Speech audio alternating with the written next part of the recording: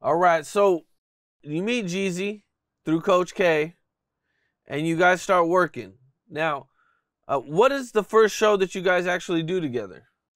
The first show we actually do together was the Bounce in Atlanta, birthday bash weekend. Jeezy had his first show at the Bounce, and that's when we was all there. And that's when I first met Kinky B. Okay, well, how was it that night? You know what I'm saying? Like, what was Jeezy? You know, what everything looked like? I mean, it was crazy. Everything looked like a movie. You gotta understand, Jeezy's pulling up, him and his people pulling up in brand new 745 BMWs. They jumping out with Jacob's on and rose gold jewelry. That's when Jeezy had the rose gold. He had a rose gold CTE chain with the rose gold. Um, I want to say it was a Jacob, or it might have even been, I don't know what kind of watch it was, but like the scene was there. Kinky B pulled up in his Benz, like it was a movie, and you can talk about some niggas that's not even signed yet. They pulling up on their own money. You feel me? Yeah, for sure. Okay, and now at some point, I know early on when you guys are performing, there's a situation where Ti is at a club, or you guys are going to be opening up for Ti, and Ti kind of just jumps on stage ahead of you guys. No, that was the Bounce. That was the Bounce. That was the club. That was our first show. And when they called us to the stage, him and his crew jumped on stage. But we didn't feel like it was no disrespect, because that's what you should do. If this is your territory, this is your home, I'm about to jump on stage and take over, do my show, and let it keep moving. And you gotta understand, T.I. was a big artist. You know what I'm saying? It ain't like he was a small time artist. He had clout and running shit. So especially in his hood, he was the biggest thing that probably came out of his hood when we was around. Okay, and then a couple of days later, you guys are out of college? Yeah, a couple of days later, we was at the AU, and they had a big concert on the football field. But they let everybody van in except for ours. I could understand because we weren't even signed yet to a label. It was a Come and Shop With Me van. It was Jeezy's van, and we had the Come and Shop With Me album wrapped around it, and it had like 22s or 24s on the van. So we used to be riding around the city just putting on and passing out and putting up posters and just being out. So when they seen us coming, they blocked our van, told us we couldn't come. So me and my niggas parked the van up the street, and we took some CDs and flyers and just started walking. And that's when we heard T.I. performing, and he had said some shit. Like, I heard it's a new trap guy named Cheesy or Young Jeezy, and you tell him I said whatever he said, and he dropped his song that was popping at the time. I can't really remember. Even though he's dissing you, he's talking about you, and T.I. is probably, at that point, the biggest thing in the South. Yeah. Yep.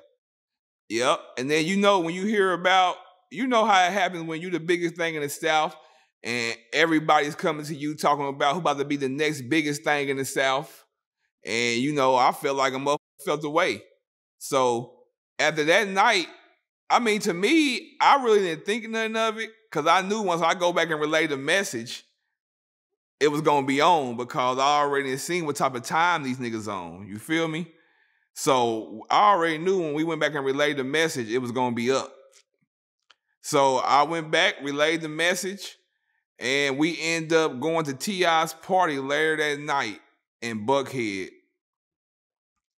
And I think it was Meech, J-Bo, I want to say Blue Da Vinci, and some other guys, and Jeezy, and me and my two homeboys, and Coach. I think Coach was there. And it was supposed to be T.I.'s party, a Grand Hustle party, but Meech and them had bought the whole upstairs out, the VIP.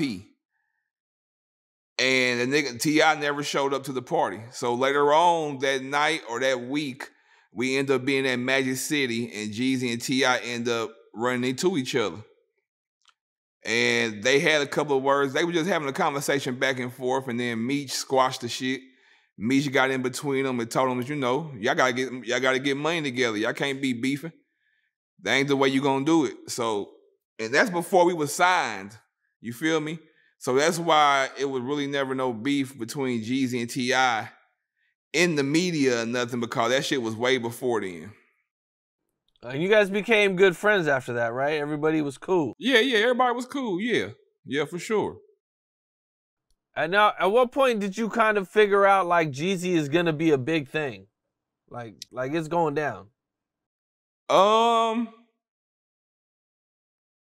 When Coach K called me, you know what I'm saying? I knew he had to be.